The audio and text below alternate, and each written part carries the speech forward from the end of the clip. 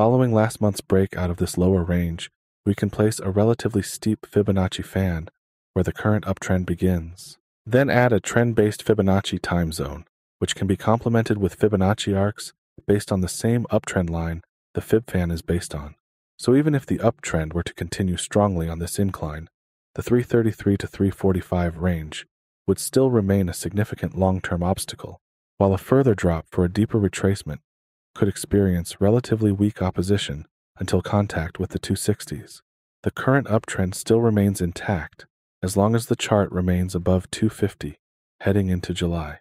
Next, onto the crude oil chart, where a Fib time zone will be placed on the first downswing of the current downtrend, which can neatly be contained in this Fib channel's 0 to 1 portion.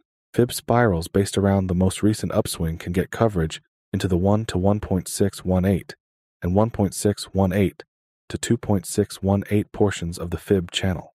This upper half of the channel above the spirals is where price would have to advance back up to, heading into the 8 to 13 Fib time zone interval in order to strongly reverse the established downtrend. Alternatively, if price continues to remain flat into next week, a bearish stance can regain the initiative to follow the arc of the spirals back down towards the low 70 range. Now I kindly ask you subscribe and stay tuned for more. Then while you wait for the next upload coming tomorrow, have a look at the hundreds of technical analysis tutorials already on the channel, including ones on how to use each Fibonacci method shown today.